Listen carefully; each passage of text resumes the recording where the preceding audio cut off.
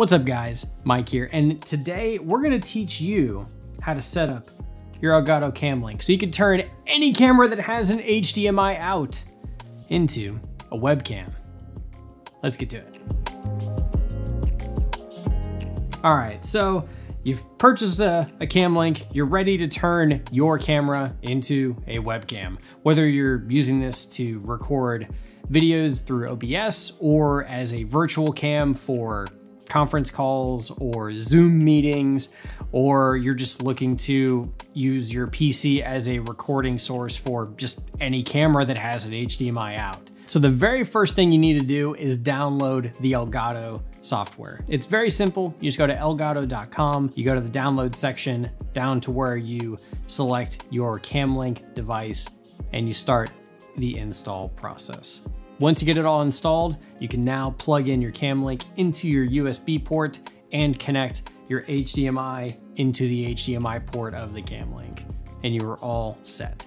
Now, you power your camera on and you make sure that your camera has a clean HDMI out. Now, a quick way to make sure that your camera is all good to go, Elgato has an awesome section of their website where they sort different camera types by brand and make and model. This is a very quick and easy way to see if your camera can do clean HDMI out. So the simplest way to explain what clean HDMI out is, it removes all the information around the frame that you see in your viewfinder on your camera. The stuff that lets you see your audio levels, your battery, your f-stop, your ISO, all that stuff. Clean HDMI means you're gonna send none of that out of the HDMI. Because if you don't have clean HDMI, all of that is still gonna get transmitted to the Camlink and into your streaming software or your virtual camera.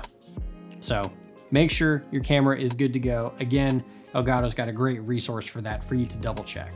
Most modern cameras have clean HDMI out, but there are a few that do not. So it's always good just to double check.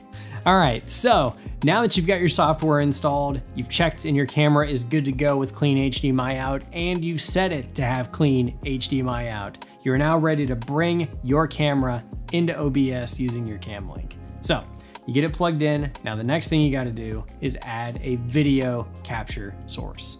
It's very simple. You just do the plus sign, video capture source, and then add new.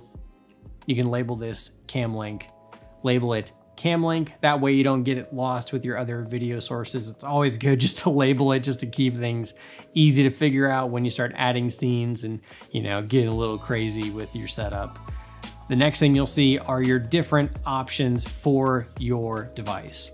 Now, you can always leave everything default or device default, which is fine, but it's always good to go ahead and just define what you want these fields to be.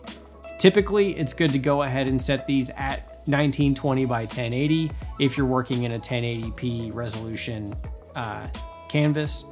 And then also to set your frame rate to what your OBS is already set to.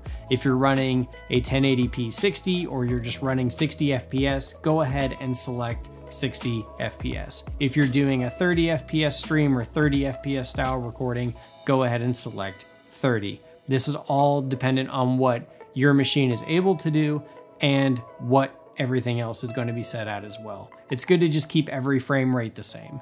So if you're using a capture card and your gameplay is 60 FPS, go ahead and make your camera 60 FPS as well. It'll just look a lot better and it's just a little bit less taxing on your machine. As far as color space goes, leave it at default or partial. The reason being, when you go full, you'll notice that it starts to get a little bit washed out or flat or neutral. If you're familiar with cameras or filmmaking, this is OBS's way of creating a neutral picture profile because it's expecting you to use something like a LUT or a lookup table or a filter. If your camera is set to be neutral and you're wanting to add a LUT to OBS, you could do that. It's very easy. If you're not wanting to do that and just to use what's already in your camera and how it looks and you're happy with how that visual looks, go ahead and select partial. It'll select a more normal broadcast range of colors. It'll look a lot more normal and you don't need to do any extra steps here. But if you're wanting to get more in depth on how to utilize LUTs and stuff like that, let me know in the comments below and we can make a video about how to use LUTs and OBS. Let me know.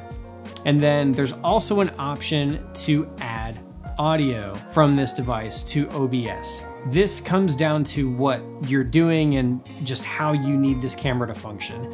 If you're using a camera that has a microphone input and you need that microphone source to be transmitted to OBS, like let's say you're doing a live event or a concert or something like that, and you need that video source's audio to be picked up in OBS, then yes, go ahead and select audio to be controlled by OBS. But if it's purely just a visual and you're using an external microphone or a microphone going through an audio interface like a Go XLR, go ahead and leave that unchecked. All right, in this next option, you're gonna see color space. Go ahead and select 709. This is a very industry standard color space. Trust me, it's what you want. Go ahead and select 709. All right, that's it. Your camera is now ready to rock in OBS using your Elgato Camlink. Pretty simple, right? If you found this video helpful, feel free to leave a comment down below. And if you'd like to see more content about this, about content creation, cameras, audio, and all that good stuff, feel free to subscribe. We do post a video every single week. And if you ever have any questions about stuff like this, I do stream 3 nights a week, Monday, Wednesday, Friday. Links to that will be down below. I would love to help you out. And until next time, I will see you in the next video.